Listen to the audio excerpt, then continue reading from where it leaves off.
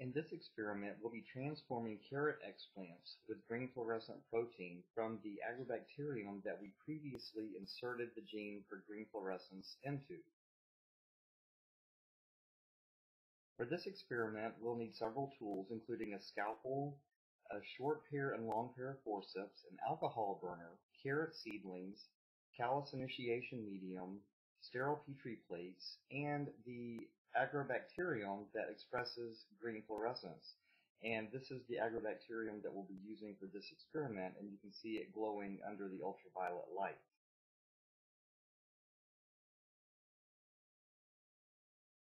As with all tissue culture protocols, we begin by washing our hands with soap and water up to our elbows and then spraying them down with a 70% solution of alcohol to make sure that they're sterile and no microorganisms are on them and could possibly contaminate any of the tools or culture tubes that we'll be using.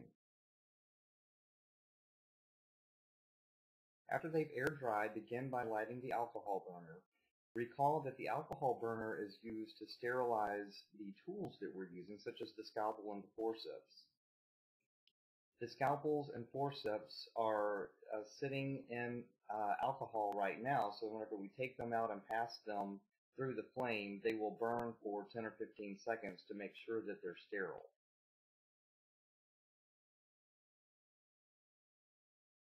Using the longer pair of forceps, we want to remove a carrot seedling from its sterile culture tube and place it into the lid or bottom of a sterile Petri dish. This is where we'll make the cuts on the carrot plant.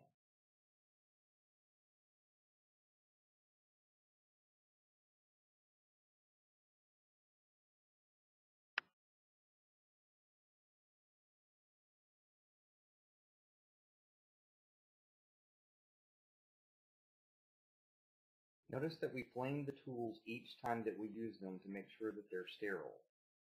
Using the scalpel, pick a colony or two from the plate.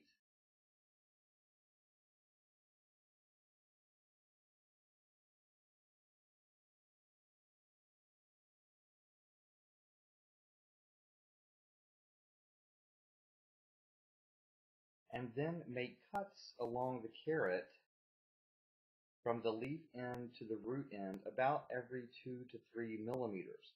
Make sure that the portion of the scalpel you're using to make the cuts contains the bacteria that you just picked off of the plate. What we want to make sure of is that the bacteria have ample opportunity to colonize the explant material.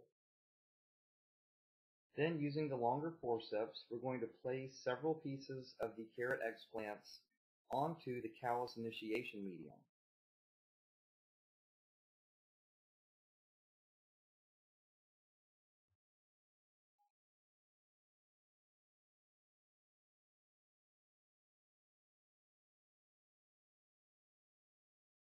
Once completed, we'll store the explants in a cabinet or a drawer somewhere that's clean and has been sprayed down with a solution of alcohol to make sure that it's sterile.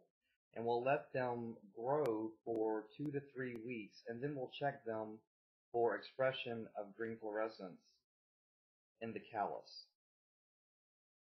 Here's the procedure repeated one more time, just to give you some experience so that if you have to complete this particular technique in the laboratory, you'll be more comfortable with this particular procedure.